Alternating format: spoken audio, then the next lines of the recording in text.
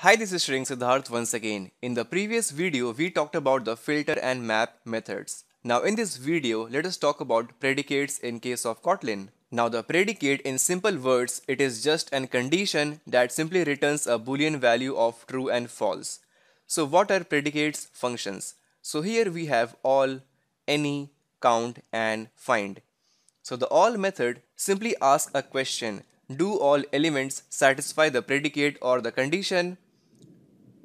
So it will simply return either true or false. That is a boolean value. Now here down the side I have any. So this any method simply asks a simple question.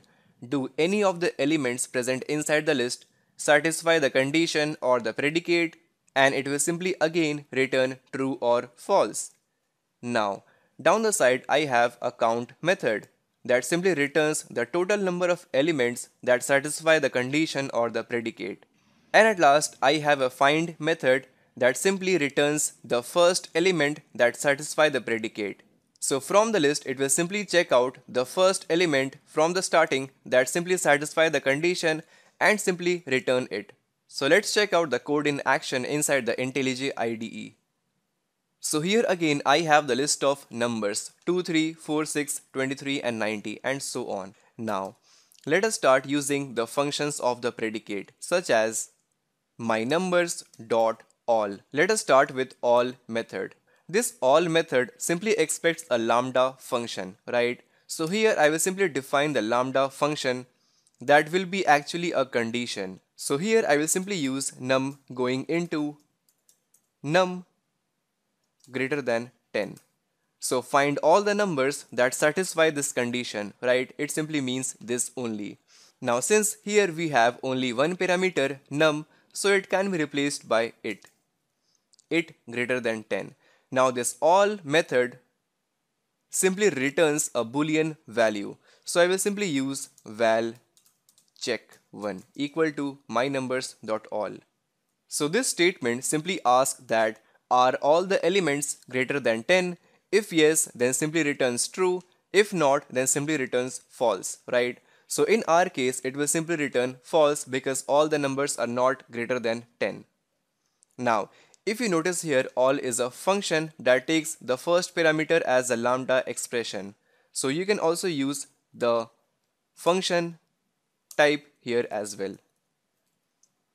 So as a first parameter, I am simply passing a lambda. Now the purpose why I am using a function here, I will shortly let you know. Now here let us print the check1. So as expected, we get false in the output console. Now let us use myNumbers.any. So this any method simply now expects a predicate. So here inside the function, I will simply pass the lambda expression about, let's say, num going into num greater than 10.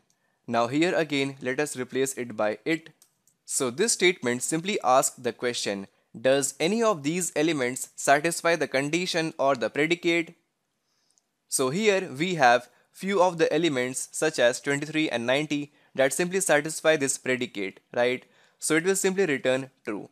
So let us use a boolean variable val check2 equal to num. Now this check2 is actually of the type of boolean. So I guess no doubt in this. Very simple. And then simply print out the check2.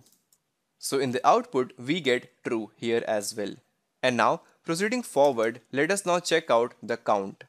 So my numbers dot count. So here again I will simply pass the lambda expression, let's say it greater than 10. So this statement will simply return the number of elements that satisfy the predicate. So it will simply return the integer value. Let's say val total count equal to my numbers. Now this count will be of the type of integer, right? And now let us print out the value of total count. So here we have 2. So there are only two numbers, that is 23 and 90, that satisfy our condition or the predicate.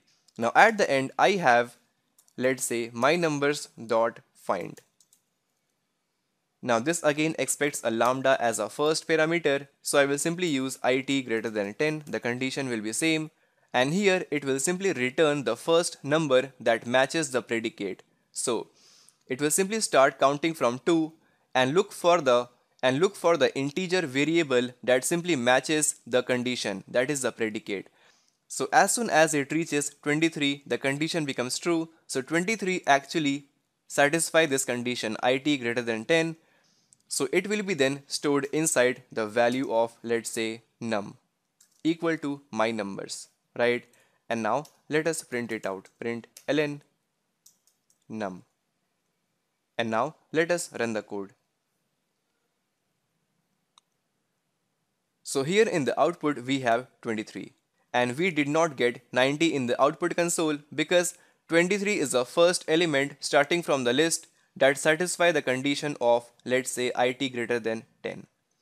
Now if you check out the documentation of the find, you will find that it simply returns the first element matching the given condition or the predicate, or null if no such element was found. So this simply shows that this number is of the type of nullable integer, right? So it can also contain the null value. And now if you notice here that in each of the function we have the repetition of the predicate it greater than 10, it greater than 10, and so on here as well. So as said in the previous videos that we can store the lambda function as a variable. So here what I will do is I will simply define, let's say, my lambda, let's say my predicate to be more specific, equal to, let's say, it greater than 10. Now the compiler don't understand what does it stands for here, because here the it is standing in context of my numbers. So all the numbers here are being represented as it in context of my numbers, which is the list of numbers. But here we don't have any list present here. So the compiler does not understand what does this it stands for. So for that you have to simply use the num variable going into num greater than 10. Now again we have some error. What is the type of this number variable? So you need to specify it here as well, int. So this completes our lambda function. Now instead of using the it greater than 10 everywhere, you can simply replace it by my predicate here, and again my predicate here, and here as well let us replace it by the function my predicate, remove it from here, and down the side here as well let us put the brackets inside which my predicate. And now let us run the code. So here as well we are getting the same output in the output console. So always remember this about all, any, count and find.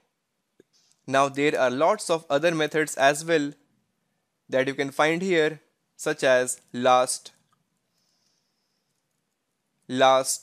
then, and so on. You can get all these methods down the side. So as of now I just showed you all the important methods.